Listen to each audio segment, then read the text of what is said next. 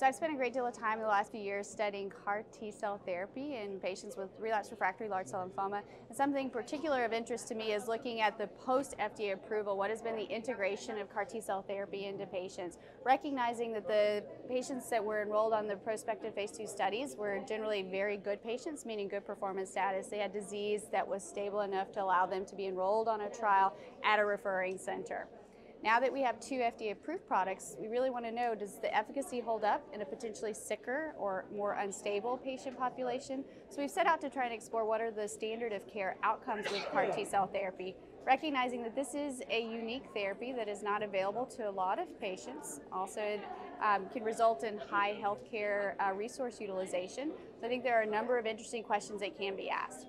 So last year at the ASH meeting, we set out to report on the first patients treated across 17 centers in the U.S. post-FDA approval. Now, most of those patients all of them actually had received axi-cell, which is a CD28 co-stimulatory autologous CD19 CAR T-cell therapy, and that was because it was the first FDA-approved product for relapsed refractory large cell lymphoma in the U.S. And so we pulled data from 17 centers, and we had nearly 300 patients that had undergone leukapheresis with the intent to manufacture and administer this therapy. What was quite striking, out of that 298 patients, 275 actually received CAR T. So again, very high success in manufacturing outside of a prospective, well-controlled study.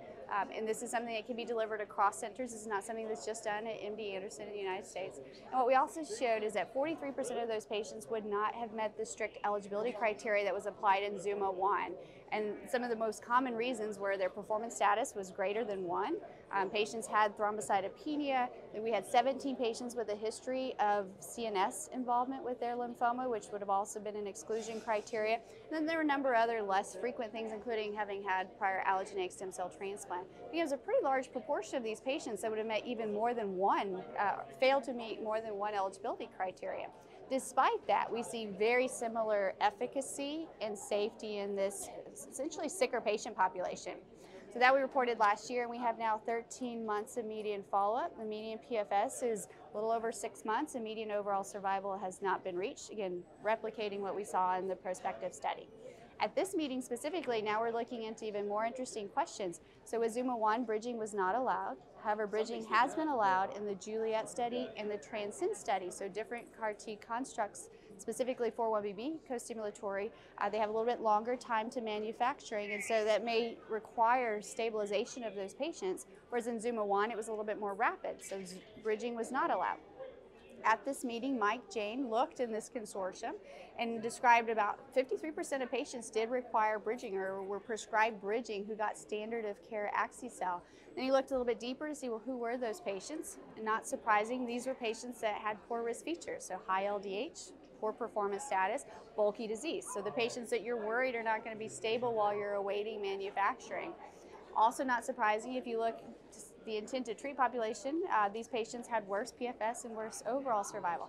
And when you try to control for these poor risk findings, PFS was no different, but overall survival was still inferior. So this raises the question, what benefit does bridging provide? And so at the time when these patients were treated, we really did not have any effective treatments outside of CAR T for 3rd line or later. And so he showed that there really was not one bridging therapy that was more effective than the other.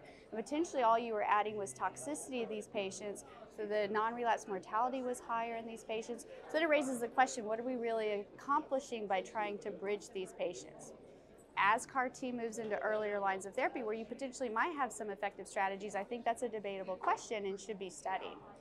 At this meeting, you'll also see some outcomes on patients with a history of CNS involvement, and what is most notable is the toxicity was not higher, even with axi-cell, that again may have higher rates of grade 3 or higher neurotoxicity. We did not see worse neurotoxicity of the patients that had a history of CNS disease, including some that had active CNS disease when they were treated, and efficacy appears to be similar, again, recognizing it's a small sample size.